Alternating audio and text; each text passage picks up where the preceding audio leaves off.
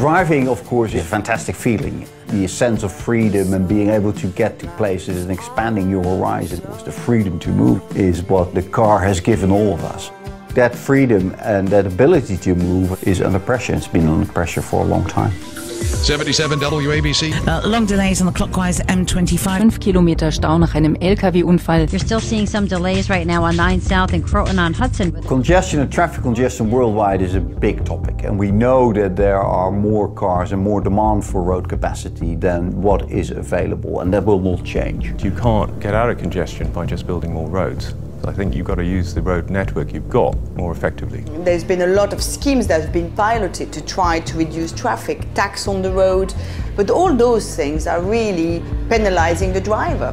What we want is to try to find a way by really using the network in a better way.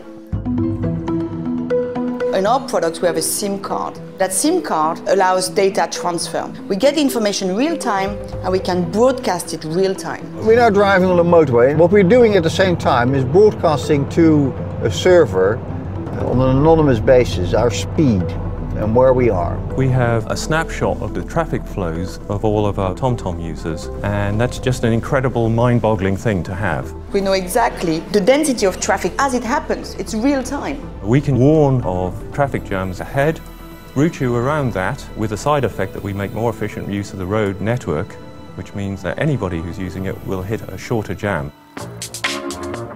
We realized that if we would deploy this technology on a very large scale, it will also have a beneficial effect on society as a whole. There have been some computer simulations done on this, and if you have 10% penetration of drivers on the road using our devices, there is a 5% reduction in travel time for everybody. Of course, we need a certain percentage of customers to drive with our products, but we will really work hard to make those products available to a large audience. So we'll give our traffic on our website free. We try to get the price of connectivity down. We're also reaching out to governments, to researchers, everything that we can do to accelerate things, really. The fact that there is a communal good is a good that we feel good about, right? And I think our customers ought to feel good about it too. It's very difficult for companies to solve things outside their area of expertise. But we felt there we had an area of expertise. There was unique technology, and we felt we could make our little contribution to a better society, and making a difference is important for all of us.